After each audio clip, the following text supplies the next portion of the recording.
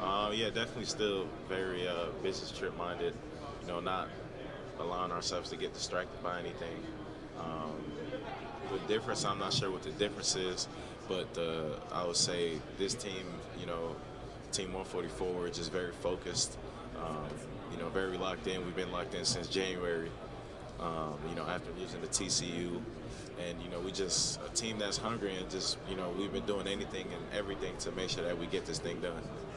What's what makes it so unique, and how rare is it that you guys have all stuck together through NIL and the transfer portal and all that's gone on in college football? The unique thing about it,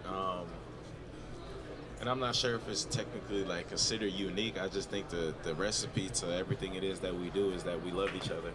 This is